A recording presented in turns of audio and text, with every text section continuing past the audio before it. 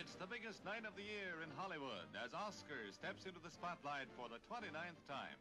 And at the Pantages Theater, just about everybody who's anybody in the film world is on hand for the annual Academy Awards presentation ceremony. Among them, Robert Stack, nominated as Best Supporting Actor for his role in Written on the Wind.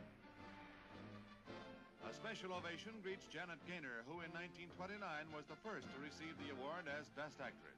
Anthony Quinn this year won his second Oscar for his role in Lust for Life. Popular youngster Tim Hovey was among the onlookers, as was starlet Vicki Dugan, who earlier made an impression with her part in The Great Man, and made quite an impression tonight.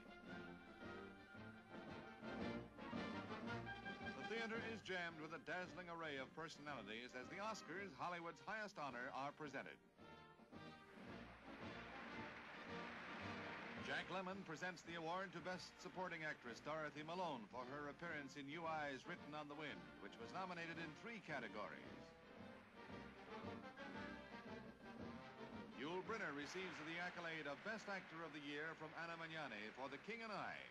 Ernest Borgnine bestows the award for the Best Actress of the Year, won by Ingrid Bergman, accepted on her behalf by Cary Grant. For the Best Picture, Around the World in 80 Days, producer Mike Todd receives his Oscar from Janet Gaynor.